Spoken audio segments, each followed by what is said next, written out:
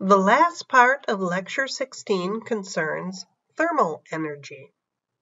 The idea of thermal energy is included in the kinetic molecular theory of gases. I have a container with some very tiny gas particles in it. That's because the volume of the particles is negligible compared to the volume of the container. Negligible means very small and can therefore be ignored.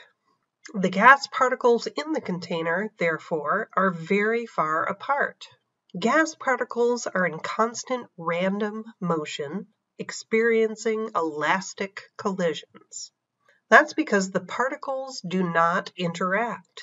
And finally, the average kinetic energy of gas particles depends on the absolute temperature. It's related to 1/2 the mass of the particle times the volume squared. So temperature is a measure of the average kinetic energy of the particles. So we have a name for this average kinetic energy. It's called the thermal energy. And it's roughly proportional to R times T.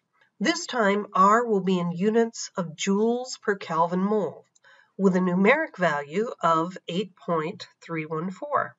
The temperature will be an absolute temperature scale, which is Kelvin. And as a reminder, Kelvin is equal to Celsius plus 273.15. The units of average thermal energy are going to be in kilojoules per mole. So what this means is the higher the temperature of a material, the higher the thermal energy of the material.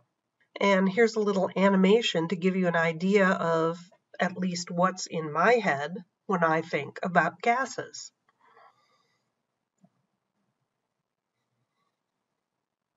As the temperature inside the jar decreases, the water vapor molecules move more slowly. And as the temperature increases, the water vapor molecules move more quickly.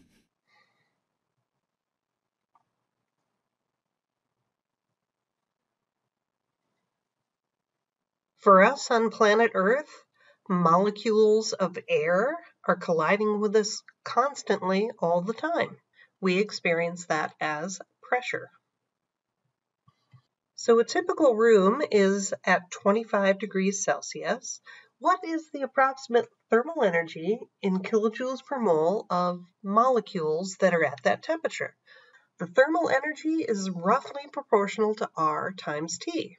So we will just take the ideal gas law constant, 8.314 joules per Kelvin mole, multiply it by the temperature, which has been adjusted to degrees Kelvin, and then divide by 1,000 joules to convert this into kilojoules. So you notice how all our units cancel out, and we're left with a value of approximately 2.5 kilojoules per mole. This question is for you. Please repeat the process, but this time at 70 degrees Celsius. Now, those of you who've been alert are thinking to yourself, wait a minute. I saw R earlier in this chapter, and it was 0.0821 atmosphere liter per Kelvin mole. Why are there two ideal gas law constants? There aren't. It's just a matter of what units are attached to the numeric value.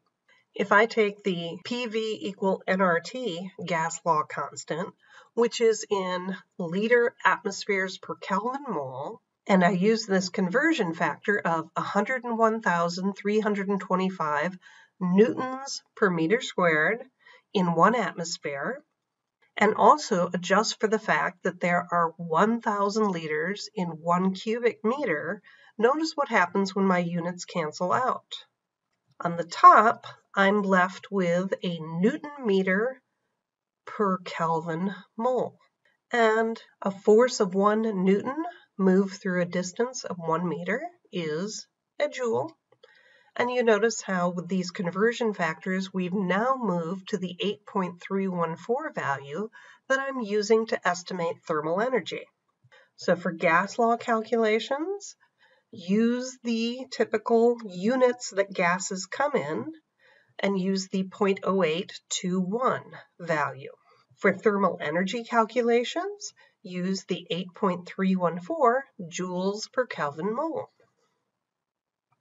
So now that thermal energy has been presented, we can discuss how two different factors determine the state of a material.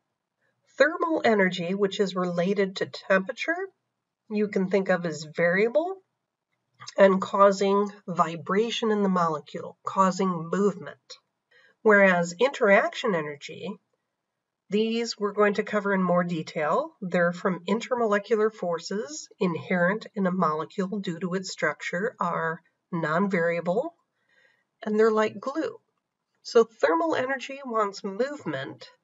Interaction energy wants things to remain still.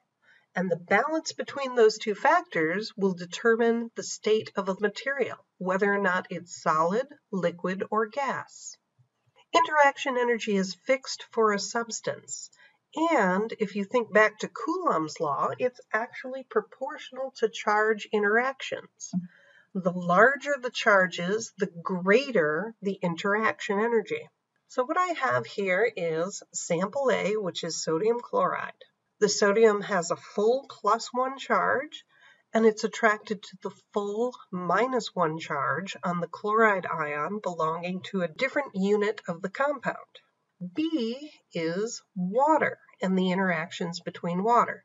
So we have a partial positive charge of hydrogen attached to a partial negative charge of oxygen.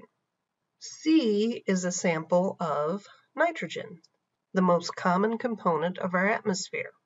You notice that this nitrogen does not have any indication of a charge, nor does this nitrogen. So if interaction energy is proportional to the energy from charge interaction, which substance has the greatest interaction energy? A +1 attracted to a -1, a slightly positive attracted to a slightly negative, or no discernible charge attracted to no discernible charge? Well, of course, it's the sodium chloride. And by the way, what state of matter is sodium chloride at room temperature? It's a solid. Could that be because of the great attraction between the plus and minus charges? What state is water in at room temperature? A liquid. Could that be from the slight attraction between water molecules? Maybe. What state is nitrogen in at room temperature? It's a gas. Could that be due to very little attraction between nitrogen molecules? I think so. Of course, water isn't always a liquid. Although water molecules have interaction energy with one another, the thermal energy can vary. So I have our typical water molecule with a bond angle of approximately 109 degrees and partial charges. If very little thermal energy is available, water is a solid. So when thermal energy is much less than interaction energy, the typical state of matter is a solid.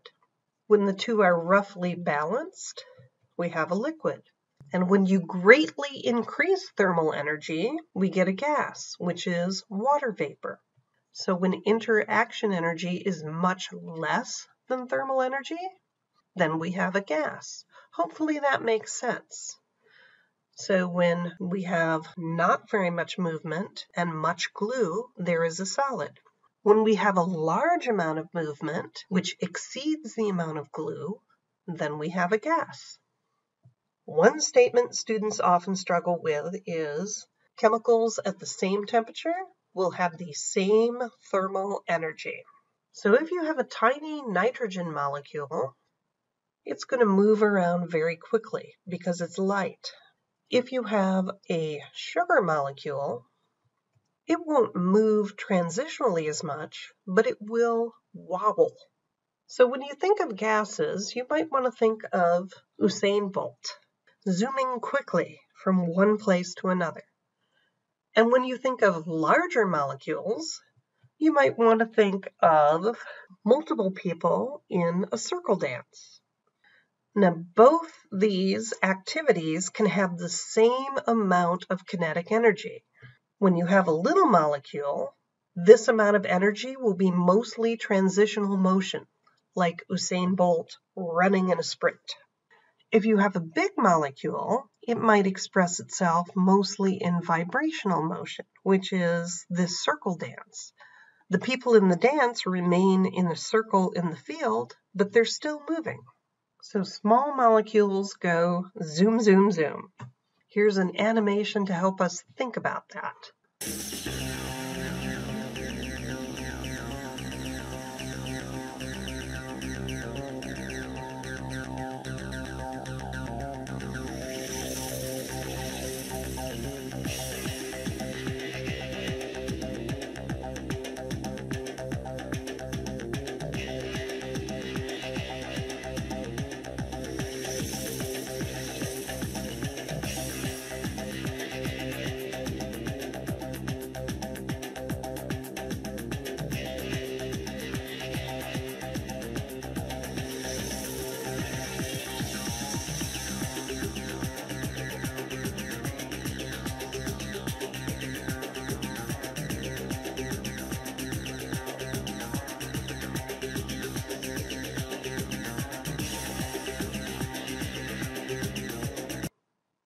So I hope you noticed in that animation that the monoatomic gas moved much more quickly transitionally than the diatomic gas. The diatomic gas was also able to express itself by going back and forth along the spring, which represented its covalent bond, as well as spinning around different axes. So how do big molecules express themselves with the same kinetic energy? I describe this as wobble wobble, and I have found another helpful animation to show you what that looks like.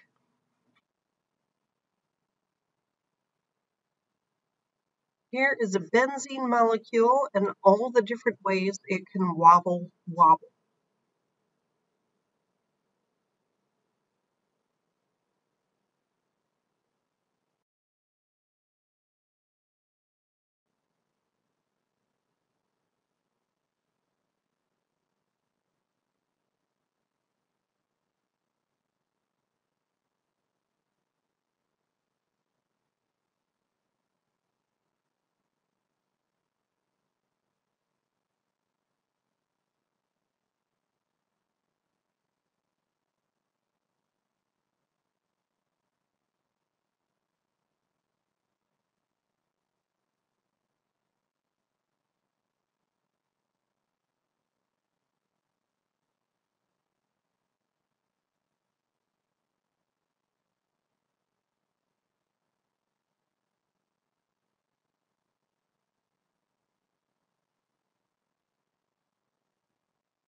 So larger molecules have the ability to expand and contract both their bond length and their bond angles in multiple directions. If we were to consider sodium chloride and nitrogen at room temperature, they would have the same thermal energy. The nitrogen would just express it by zooming about the room, and the sodium chloride would express it by slight vibrations in the crystal structure. Even though they have the same thermal energy, their interaction energy is different, so that results in different states of matter. Sodium chloride has great interaction energy between each unit of the ionic compound. Therefore, sodium chloride at room temperature is a solid, because interaction energy is much greater than thermal energy. The nitrogen molecule has very little interaction energy with another molecule. Therefore, it's a gas. And this would be because the thermal energy far exceeds the interaction energy available to the nitrogen molecules. As your last question, I'd like to know which one of these statements is true. How did Cookie Crisp cereal get chosen? When I was making this long ago, one of my children walked by me with a bowl of Cookie Crisp cereal. And a small hint for you, there are 2 correct answers, in case you're concerned.